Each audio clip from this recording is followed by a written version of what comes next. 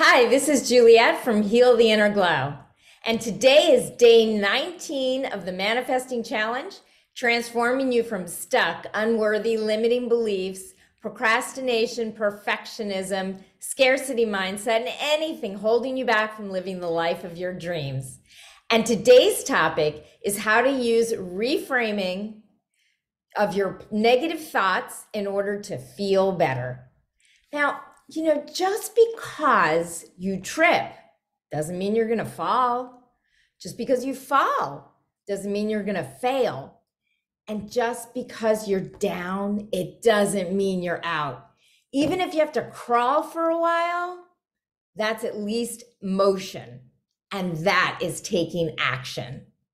So what you want to do is you want to continue to be an astute observer of your mind and body. See where you're having negative thoughts, holding tension in your body, and learn how to shift that. Even the tiniest shift, the tiniest bit of movement can change you instantly in the moment, and you will feel better.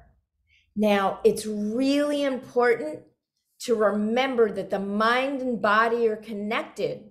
So the way you feed yourself with healthy food, you want to nourish your mind with healthy thoughts. So it's okay. We all have tons of negative thoughts. That's okay. But you don't have to focus on it, because remember, what you focus on expands. So you want to send a signal out. I want more of this. Don't resist, because what you resist persists. You want to say, this is what I want.